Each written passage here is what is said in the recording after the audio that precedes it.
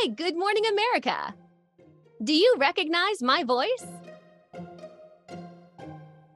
Finally, I can tell you guys, it is me. I also realize that I'm freaking people out now. Like, it's going to be one of those things where they're like looking at me like this. I'm like, what? Do I have something on me? What is it? And they're just like, no. What's that sound coming out of your face?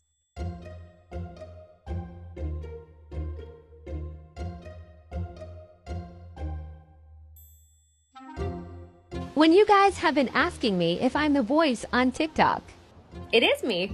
The voice has been like live on the platform for, I think it's been like about a year and a half. At the time I thought, do I say it's me? And people who know me because I am on the radio were asking me right away, like, this kind of sounds like you. Have you heard this? After a good year, I thought people are using this and like using it a lot. So that's when I thought, okay, well, maybe I'll just tell people. I did not think it was going to blow up to that level of over 40 million views now. I love seeing your TikToks. Sometimes you guys make me say some pretty horrendous things. A lot of people were skeptical, like, nope, don't believe it. It's a robot. It's not a person. So then I put out a second TikTok just to let people know that this is it. This is my alter ego, Jessie, as I put it.